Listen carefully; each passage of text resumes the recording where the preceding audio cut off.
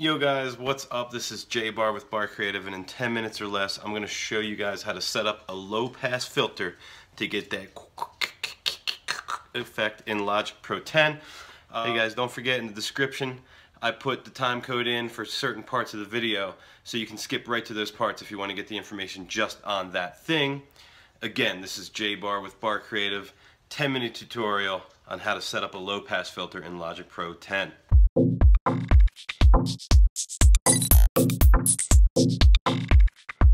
Yo guys, what's up? This is J Bar again, and when I first got Logic, I wanted a way to like phase my drums in and get that like that cutoff kind of effect on them. And so what this video is going to do is it's going to show you how to use the low pass filter, which Logic actually has, and I think GarageBand might even have it. But anyway, Logic actually has a low pass filter in it that you can use as a cutoff. And so just a quick example, what I have set up here is I just took the Steely Beats Ultra Beat kit just because I wanted something quick. I don't have any, right now I'm working a machine a lot, so I don't really have any recent Logic projects. But anyway, I got my Steely Beats here, and I just took the first pattern, and so I'm going to play it. And so you could hear it kind of phasing in. Let me show you. I actually have some automation on this track, and I'm going to show you how to set all this up.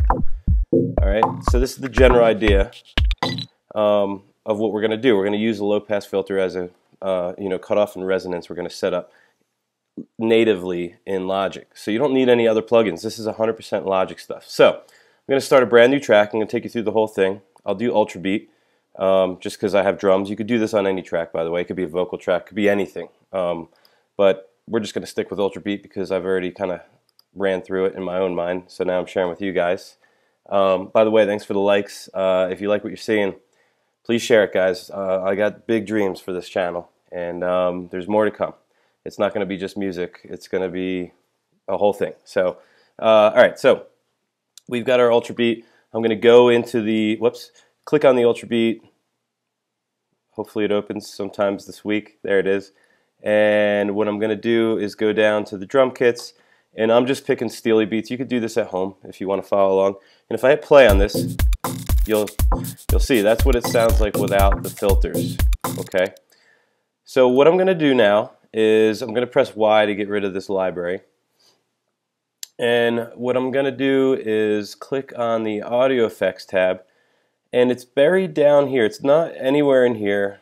It's all the way down in these audio units, and I'm going to click on Apple because that's what you guys have. These are all stuff that I've purchased over time.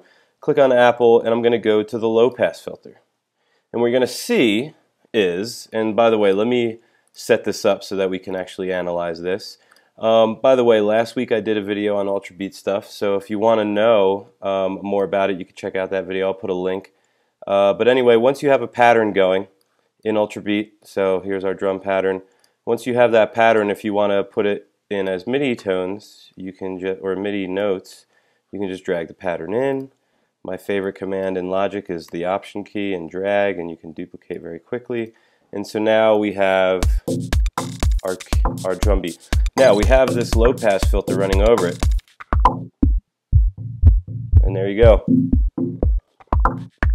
So the resonance is like this little peak. Okay, and you can hear how it kind of makes it real tight and tingly, and then if you're down here, it's kind of a more rounded sound. So this resonance is kind of how it's shaped around your cutoff frequency, and the frequencies are along the bottom here. So in this video, you kind of need to know what a cutoff is. Cutoff just means it's going to cut off all the frequencies outside of this blue range here. So it's cutting these off. So if I go down, I'm letting all the bass through, and I'm cutting out the treble, and that's why you hear that bass pumping. As I bring it in, I'm bringing in some of the highs and so forth. Now, hold on a second. You can also do this with a high pass filter, but I don't want to run too far out. This is 10 minutes or less. I want to show you how this works. So we have our pattern, we've got our low pass filter, but I'm kind of not cool with having to drag this in order for it to change. So what I can set up now is I'm going to hit the B button, and B is going to bring up my buttons, I think of it. Whoops. Got to click off of that filter. B is going to bring up my buttons, and you're going to see it's set up for an Ultra Beat kit. I'm going to get rid of that. I'm going to go to the automatic smart controls, and I want to go down, and I kind of like the way the vintage Synth 8 looks. And you'll see I have my levels here, so if I click and drag on this, you hear it cuts the kick out. Nothing groundbreaking there, but let me show you how to set it up so your low-pass filter is affected by these. So I don't really care about these last two. I would say if you're going to figure out what knobs to use, pick the ones that you care the least about. In this case, I don't care about this one, and I don't care about this one. So here's what you do. I'm going to stop playing that. You go over here to the kind of information panel for this controller.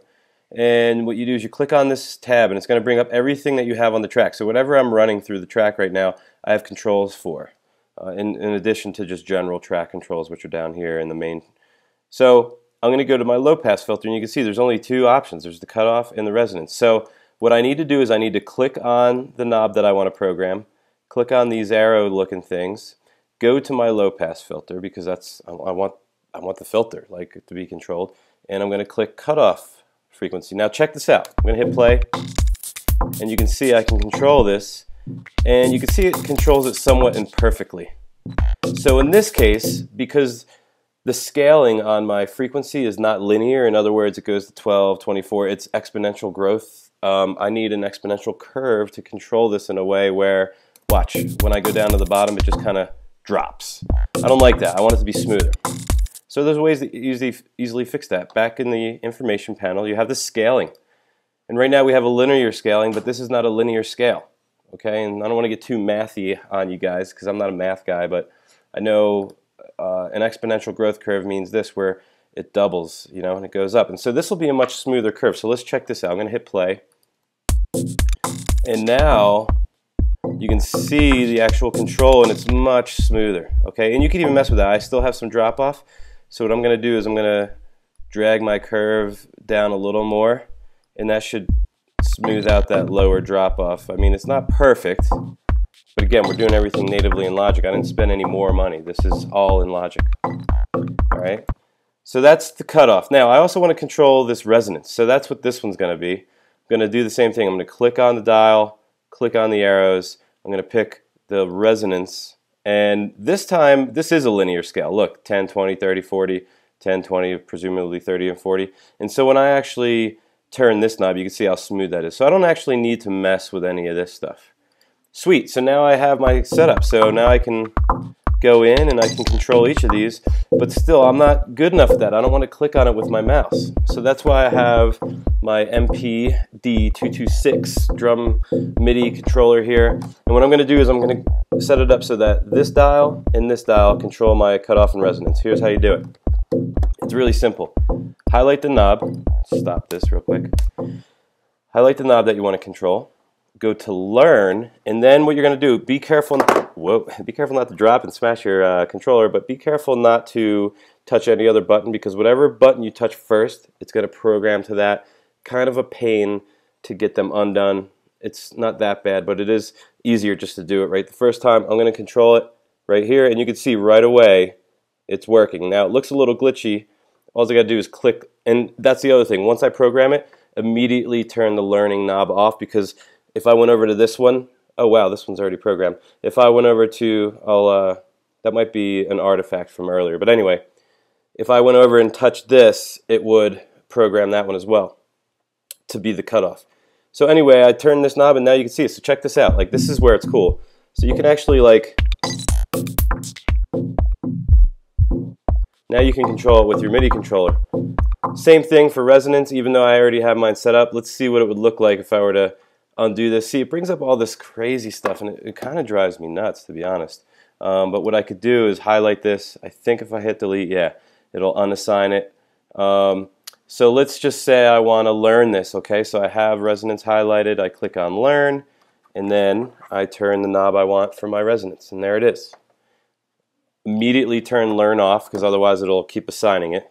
And here you go. So when I hit play, I can control it with two fingers now, two hands, I mean. And you got all this movement going. Hey guys, I'm actually going to cut the video short there. I go into how to automate the process to where you don't have to actually use the dials. That's going to end up being the next video. That's a whole thing in and of itself. I was going way over the time limit. So my whole thing is I want to give you the information you need in 10 minutes or less. And so that was the video on how to set up the controls in Logic Pro 10. The next video is going to be how you automate your filters so that you can just get a sequence going and you don't have to actually use the dials. So if you're interested in that, check it out. Again, this is J Bar Creative. Glad you enjoyed it. Later.